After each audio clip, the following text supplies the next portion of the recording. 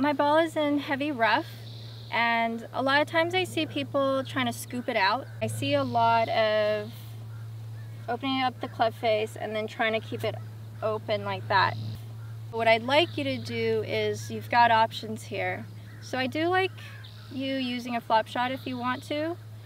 Let me do a shot for you. So the club face is open, and then you can just do a flop shot like you would out of the bunker.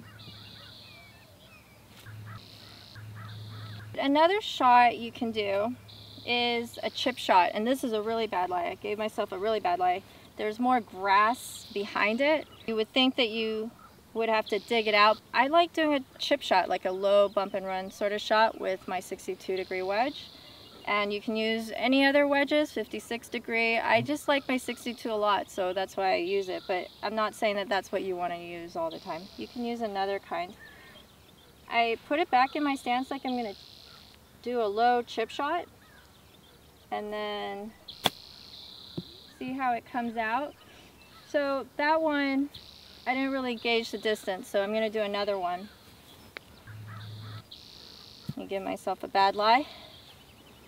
And then I'm going to not hit it as hard.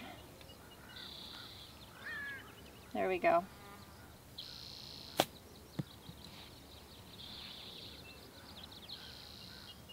So as you can see, you don't always have to feel like you have to do a flop shot when the ball is deep inside the rough. You can use a chip shot. It's a very effective shot.